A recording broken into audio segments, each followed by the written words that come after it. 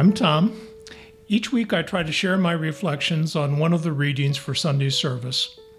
Along with that, I often add a little background music that goes with the theme of the meditation. Our gospel reading for this Pentecost Sunday is John chapter 7, verses 37 through 39. On the last and greatest day of the festival, Jesus stood and said in a loud voice, "Let anyone who is thirsty come to me and drink. Whoever believes in me, as Scripture has said, rivers of living water will flow from within them." By this he meant the Spirit, whom those who believed in him were later to receive. Up to that time, the Spirit had not been given, since Jesus had not yet been glorified.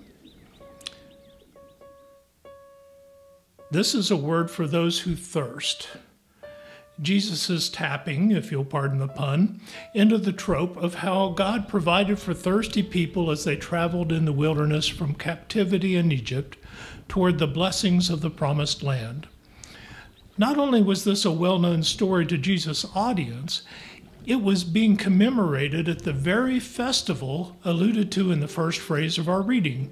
The feast was the Feast of Tabernacles, which, along with Passover and Pentecost, was one of the three festivals for which Jews would come from within whatever country they found themselves to the temple in Jerusalem.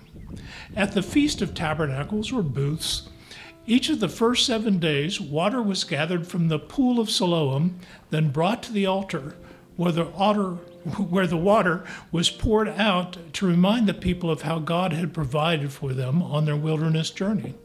But on the 8th day, no water was poured. They prayed for water as a reminder of how they were already in the promised land. So, at the end of this water-themed festival, Jesus said what he says to you and I today. If you're thirsty, come and get it. The water is here. Jesus goes on to explain that this wasn't water from a rock or a well. It is living water, the promised Holy Spirit.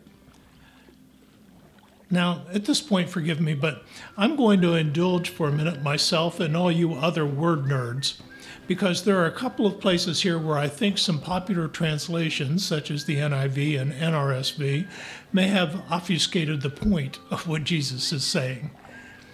The NIV says, for example, quote, "Rivers of living water will flow from within them," unquote.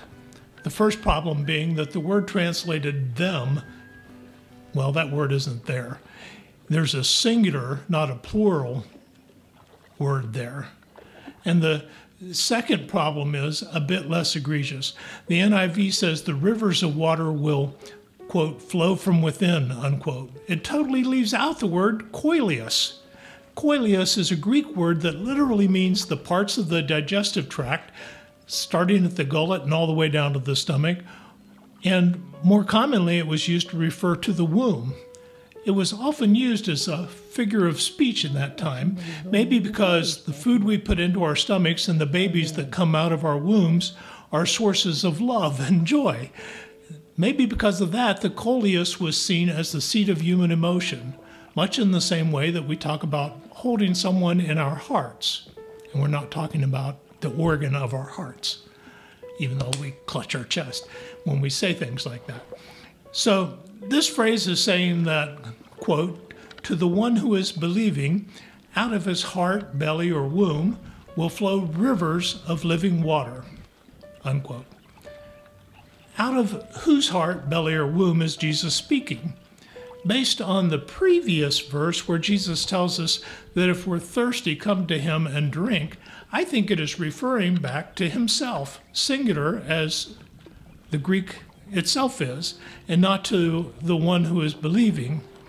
Although if you take it as to the one who is believing, it would also be singular. So it's a possibility that's left open to the translator.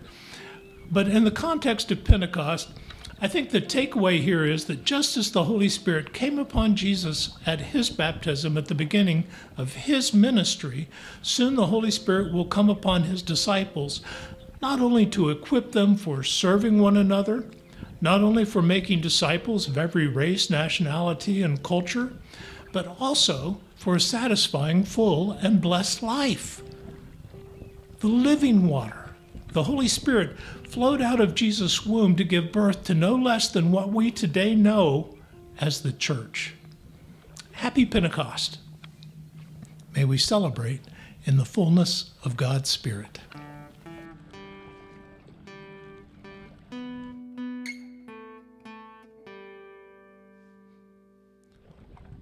I've got peace like a river, I've got peace like a river, I've got peace like a river in my soul. I've got peace like a river.